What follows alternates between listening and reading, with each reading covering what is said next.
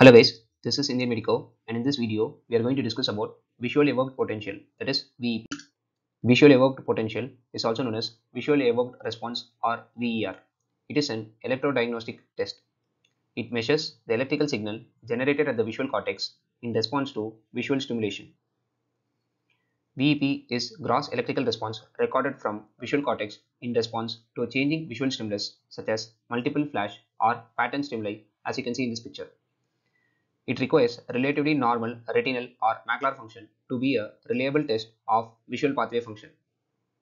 There are two types of VEP. They are pattern reversal VEP and flash VEP. Pattern reversal VEP or PRVEP gives the most clinical information. Flash VEP is useful in poorly cooperative patients. Now let us discuss the indications for VEP.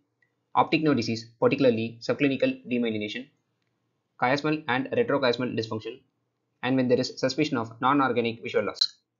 Now let us discuss the method of VEP. First, let us see about the preparation of the patient. The pupil should be undilated. The refractive error should be corrected. VEP is uniocular recording, so we have to patch the other eye. The electrodes placed in VEP are occipital lobe electrode, forehead electrode, and earlobe or vertex electrode. PRVEP measures activity over the visual cortex following a reversing high contrast black and white checkerboard, as you can see in this picture. The nature of the stimulus and the size of the visual field stimulated, that is central 15-degree, imply the PRVP predominantly reflects macular cone activity. The occipital cortex voltage changes over time are plotted as waveforms. Now let us discuss the results of VEP. A positive deflection occurs at about 100 milliseconds. This is the P100.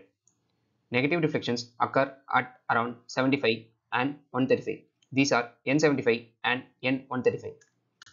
Coming to the interpretation of VEP, reduced amplitude and increased peak time of P100 typically occur in optic neuropathies and optic neuritis.